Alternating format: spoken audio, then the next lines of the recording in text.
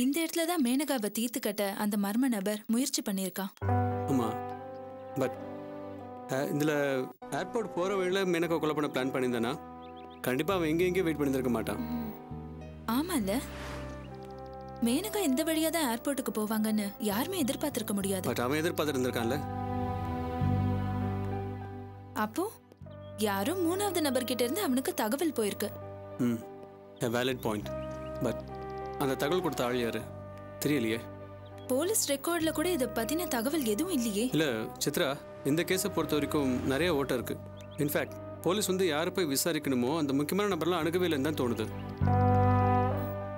அப்படின்னா சம்பந்தப்பட்ட ஆளு இந்த டிபார்ட்மெண்ட்ல இருக்காங்கன்னு நினைக்கிறீங்களா? கண்டிப்பா, இல்லைன்னா இந்த மாதிரி விஷயம்லாம் சாத்தியமே இல்லை. இது பாருங்க. As per records, அந்த மர்ம நபர் இங்கே தான் இருந்திருக்கான். பாரதி மேனகாவோட பாடி கார்டால தான் சுட்டுக் கொல்லப்பட்டிருக்கான். யா,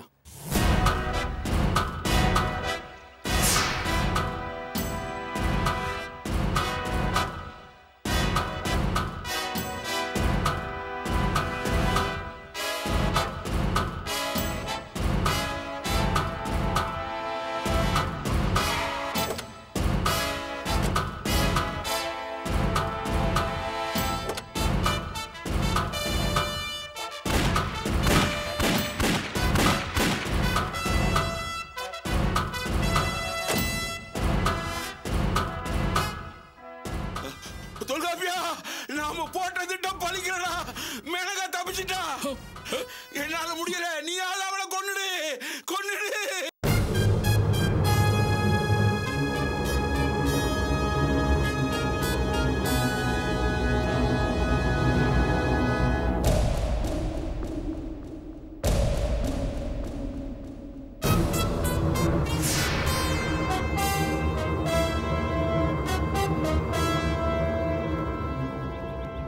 நம்ம காரங்க நிக்குதுல, அதுக்கு கொஞ்சம் பின்னாடி ஒரு அம்பாசிடர் காரை நிக்க வச்சு யாருக்கும் சந்தேகம் வராத மாதிரி நின்னுட்டு இருந்திருக்கான். அந்த காரை பத்தின டீடைல்ஸ்ல இருக்கா? நம்பர் பிளேட் போலி, இன்ஜின் நம்பரை வச்சு ட்ரை பண்ணிட்டு இருக்காங்க. இல்ல, எனக்கு என்னமோ போலீஸ் இதுல ரொம்ப கவனக்குறையா இருக்காங்களான்னு தோணுது. இன்ஃபேக்ட் இப்படியே போயிட்டு இருந்ததுன்னா மேனகா பத்தின எந்த டீடைல்ஸும் நமக்கு கிடைக்காது. கடத்தப்பட்டதா சொல்லப்படுற மேனகா என்ன ஆனாங்கன்னு தெரியல. மேனகா கடத்தப்பட்டிருக்காங்களா இல்ல கொலை செய்யப்பட்டிருக்காங்களா பாரதி? இல்ல, என்னோட கணிப்புப்படி மேனகாவோட பாடி யார் கண்ணிலும் படாத ஏதோ ஒரு இடத்துல வீசப்பட்டிருக்கலாம். அது எப்படி நீங்க உறுதியா சொல்றீங்க? இல்ல, வந்தவனுக்கு மேனகாவை கடத்துறது தான் நோக்கம்னா அவன் கடத்துறதுக்கு முயற்சியே பண்ணலையே. நேரடியாக கொலை பண்ணுறதுக்குள்ள முயற்சி பண்ணியிருக்கான். மேனகாவை கொலை பண்ண வந்த ஆளை தான் பாடி கார்டு கொன்னுட்டாங்களே. இல்ல, இங்கேயும் தப்பிச்சு போன ரெண்டாவது ஆள் அவன் பண்ணியிருக்கலாம்ல. You mean Tholkappiyan? சான்ஸே இல்லை. எனக்கு தொல்காப்பியனை பத்தி நல்லாவே தெரியும். அவருக்கும் இந்த கடத்தலுக்கும் எந்த சம்பந்தமும் இருக்க முடியாது. போலீஸ் டிபார்ட்மெண்ட் தொல்காப்பியனை தேடுறதை விட்டுட்டு வேற ஆங்கிள் இந்த கேஸை பத்தி யோசிக்கவே இல்லை. அந்த மர்ம நபரை எனக்கு ஏற்கனவே தெரியும். நான் அவரை ஒரு முறை பார்த்திருக்கேன். எங்க பாத்தீங்க? எப்ப பாத்தீங்க? ஒரு முறை இதே ஆளுதான். எனக்கு நல்ல ஞாபகம் இருக்கு. தன்னோட அடையாளத்தை மாத்திக்கிட்டு தொல்காப்பியனை கொல்ல வந்தாரு. நான் பார்த்தேன். அப்படியா? நான் மட்டும் அங்க இல்லனா அன்னைக்கு தொல்காப்பியனை அந்த ஆள் கொலை பண்ணிருப்பான். அப்புறம் அந்த ஆள் தொல்காப்பியனை பார்த்து சாகர நேரத்துல என்னால மேனகாவை கொலை பண்ண முடியல, நீ ஏதோ கொலை பண்ணிட்ட தொல்காப்பியா அப்படின்னு சொல்லணும். அதான் எனக்கு ஒன்றும் புரியல. ஆனா நிச்சயமா தொல்காப்பியனுக்கு இதுல சம்பந்தம் இருக்காது. இல்ல, எனக்கும் தொல்காப்பியனை பத்தி நல்லா தெரியும். அவர் இந்த மாதிரிலாம் செய்யற ஆள் கிடையாது. ஆனா அவரை சுத்தி ஏதோ ஒரு மர்மம் இருக்கு சித்ரா. அவர் மேல எந்த தப்புமே இல்லைன்னா அவரே எங்கேருந்து ஓடணும்? ஓடி இருக்க கூடாதுல்ல? இல்ல, ஓடினா போலீஸ்க்கு தன் மேல சந்தேகம் வரும்னு தொல்காப்பியனுக்கும் தெரிஞ்சிருக்கும். ஆனா அதையும் மீறி ஓடி இருக்காருன்னா அப்படி ஒரு சூழ்நிலை அங்க உருவாயிருக்கு. இந்த பாருங்க, இதை தொல்காப்பியை நேரடியா செய்யணும் அப்படிங்கிற அவசியம் எதுவுமே கிடையாது. அவரை யாராவது வற்புறுத்தி இருக்கலாம்ல. வேற வழியே இல்லாம மேனகாவை கொலை பண்றதுக்கு தொல்காப்பியன் வந்திருக்கலாமே. இல்ல, எனக்கு இதுல உடன்பாடு இல்ல. அப்படிலாம் யாருமே நம்ம விட முடியாது. எல்லாருமே சந்தேகப்படுறதுக்குள்ள தான் வச்சிருக்கணும். நீங்க சொன்னபடியே அந்த மர்ம நபரும் தொல்காப்பியனும் கூட்டாளினே வச்சுப்போம். ஆனா தொல்காப்பியன் மேனகாவை கொலை பண்ண எந்த முயற்சியும் எடுக்கலையே. அவர்கிட்ட எந்த ஆயுதமும் இல்ல. அவர் போலீஸ் கிட்ட இருந்து தப்பிக்கிறதுல மட்டுமே குறியா இருந்திருக்காரு. கொலை செய்ய வந்தவன் கையில எந்த ஆயுதமும் இல்ல. மேனகாவை தாக்க முயற்சியும் பண்ணல. சித்ரா, நீங்க தொல்காப்பியனை நிரபராதியாக்க முயற்சி பண்ணிட்டு இருக்கீங்க. உங்களோட 2 கேள்விக்குமே உங்ககிட்டே பதில் இருக்கு. தொல்காப்பியன் கையில் ஆயுதம் இல்லாமல் வந்திருக்கலாம். பட் ஆயுதம் எடுத்துகிட்டு வரலன்னு யாராலையும் சொல்ல முடியாது. ஒரு சின்ன பிஸ்டலை சுலபமாக இடுப்பில் மறைச்சி எடுத்துகிட்டு வர முடியும். அப்புறம் மேனகாவை ஏன் அவர் தாக்காமல் தப்பிச்சு ஓடினார்? இதெல்லாமே இறந்து போன அந்த நபருக்கே கூட தெரியாத விஷயம். அதாவது மேனகாவுக்கு கொடுக்கப்பட்டிருக்க பாதுகாப்பு சம்மந்தமான விஷயம், இப்போ அவங்களை எதுவும் செய்ய முடியாதுங்கிற விஷயம், இதெல்லாமே தொல்காப்பியனுக்கு தெரிஞ்சிருக்கலாம். அதனால தான் முதல்ல தன்னை காப்பாற்றிக்கணும்னு அவர் ஓடி இருந்திருக்கலாம். அப்போ உங்க யூகப்படி தப்பிச்சு போன தொல்காப்பியன் தான் மேனகாவை கொலை செஞ்சிருக்கணும், இல்ல கடத்தி இருக்கணும், இல்லையா? அம்மானும் சொல்ல முடியாது, இல்லைன்னு சொல்ல முடியாது. ஆனா ஒரு சின்ன சந்தேகம் இருக்கு. எனக்கு சந்தேகம் இல்ல. தொல்காப்பியன் மேல எனக்கு முழு நம்பிக்கை இருக்கு. அவருக்கும் இதுக்கும் எந்த சம்பந்தமும் இருக்க முடியாது. மேனகாவை கொலை செய்யறதா நோக்கம்னா எதுக்காக கடத்தின பாரதி? $1 million question. இந்த கேள்விக்கு விட தெரிஞ்சதுன்னா இந்த கேஸையே சால்வ் பண்ணிடலாம். சம்பவம் நடந்து 1 வாரத்துக்கு மேல ஆகுது. இந்த இடத்துல நமக்கு சாதகமா ஏதாவது ஆதாரம் கிடைக்கும்னு நினைக்கிறீங்களா? சித்ரா, ஆஸ் அ ஜேர்னலிஸ்ட் நான் கத்துக்கிட்டது ஜஸ்ட் கீப் ட்ரைங், அவ்வளவுதான். பாரதி, மேனகாவோட ரூம்ல ஸ்ட்ரகிள் நடந்திருக்கு. ரூம்ல ரத்தக்கரையும் இருந்திருக்கு. ஆனா வெளியில நின்னுக்கிட்டு இருந்த பாடி கார்ட்ஸ்க்கு எந்த சத்தமும் கேட்கல. இதெல்லாம் கொஞ்சம் நெருடலா இல்ல? அந்த பிளட் ஸ்டெயின் யாரோடது அப்படிங்கிற ரிப்போர்ட்ஸ் எதுவும் இருக்கா? இல்ல, நமக்கு கொடுத்த ஃபைல்ல இத பத்தி குறிப்பிடல.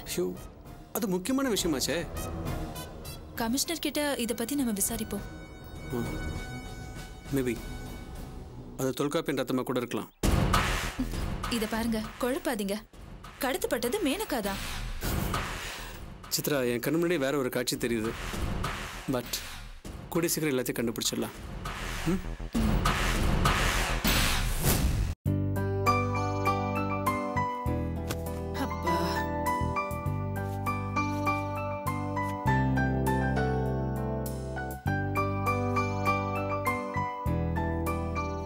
ஏய், என்னடி இது?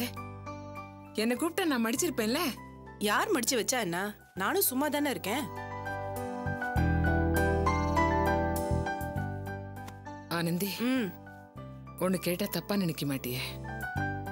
நீ என்ன கேட்க போறேன்னு எனக்கு தெரியும். அபி விஷயம் என்னாச்சுன்னு தானே கேட்க போற. நான் தான் முன்ஜாமீன் வாங்கியாச்சு, இப்போதைக்கு எந்த பிரச்சனையும் இல்லைன்னு சொல்லிட்டேன்ல. கோர்ட்ல என்ன மாதிரி தீர்ப்பு வருமோன்னு பயமா இருக்குடி. என்ன தீர்ப்பு வந்தா உனக்கு என்ன? சும்மா அவளை பத்தியே பேசிட்டு இருந்தா எனக்கு கோவம் வரும். அவங்க செஞ்ச தப்புக்கு இப்ப அனுபவிக்கிறாங்க, அவ்வளவுதான். ஆனந்தி, இரு, யாருன்னு பாத்துட்டு வரேன். ஹாய் பாரதி. ஹாய். என்ன ஆள ரொம்ப நாளா காணோம்? சார் அவ்வளவு பிஸியா? அப்படிலாம் ஒண்ணும் இல்ல.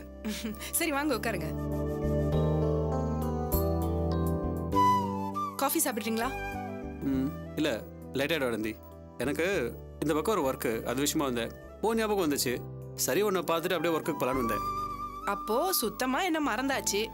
உங்களுக்கு வேலை இருந்ததுனால தான் இந்த பக்கம் வந்ததும் என் ஞாபகம் வந்திருக்கு. இல்லைன்னா வந்திருக்க மாட்டீங்கல்ல. ஹலோ, இப்படி மடக்கி மடக்கி கேள்வி கேட்ட எப்படி? உனக்கு ஒரு விஷயம் தெரியுமா? சொன்னா தானே தெரியும். நம்ம ஆதியோட தம்பி அர்ஜுன் இல்ல, அவன் இறந்துட்டான்.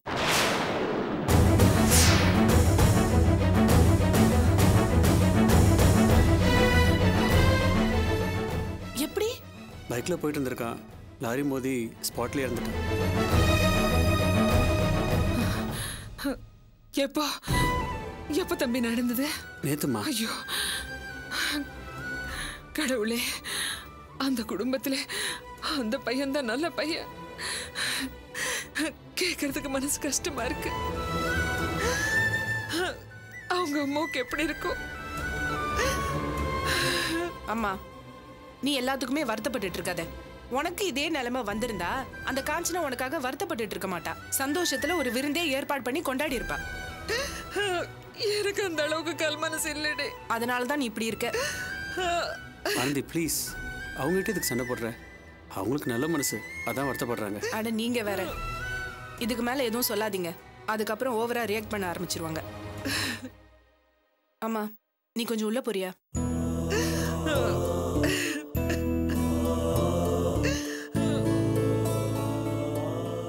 பாரதி, உங்களுக்கு வேலை கிடைச்சிருச்சா? தற்காலிகமாக ஒரு வேலை கிடைச்சிருக்கு. Very good. முதல்ல கிடைச்ச வேலையை பார்த்துக்கிட்டு அதுக்கப்புறமா நம்ம விருப்பப்பட்ட வேலையை பத்தி யோசிக்கிறது புத்திசாலித்தனம். சொல்லுங்க, இப்போ எங்க ஜாயின் பண்ணிருக்கீங்க? ஒரு டிடெக்டிவ் அசைன்மெண்ட்ல.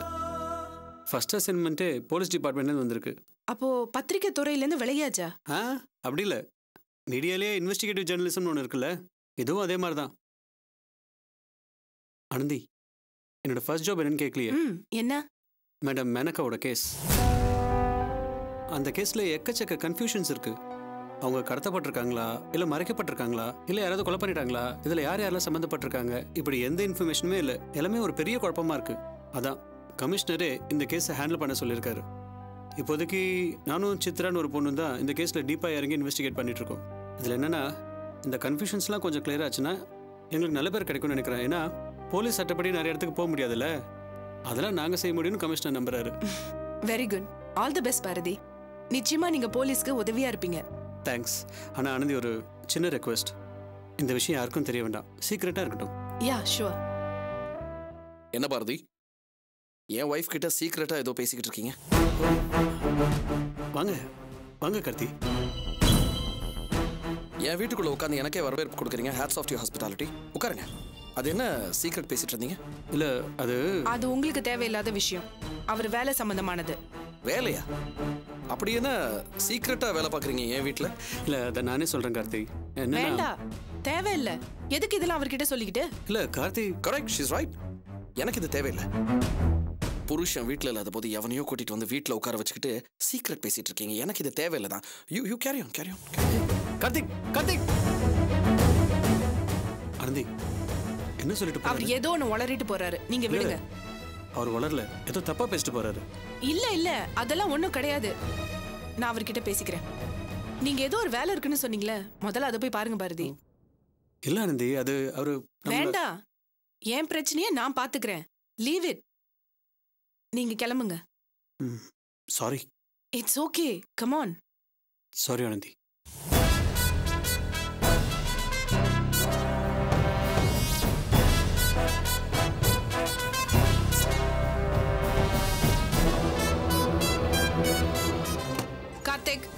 கார்த்திக், குளிச்சுக்கிட்டு இருக்கேன், ஏன் கத்துற?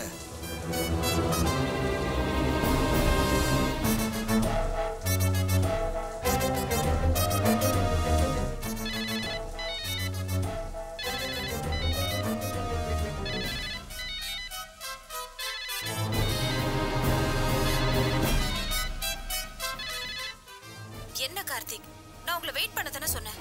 நீங்க பாட்டு கிளம்பி போயிட்டீங்க. நான் உங்களை தேடினேன் தெரியுமா? உங்களால பைத்தியமாவே ஆயிட்டேன். பைத்தியம் ஆயிட்டனா பைத்தியக்கார ஆஸ்பத்திரிக்கு போய் ட்ரீட்மெண்ட் எடுத்துக்க. ஹலோ, நீங்க யாரு? Wrong number. வைடி போனே. வச்சுக்கவா ஒன்ன மட்டும் நெஞ்சுக்குள்ள, சத்தியமா நெஞ்சுக்குள்ள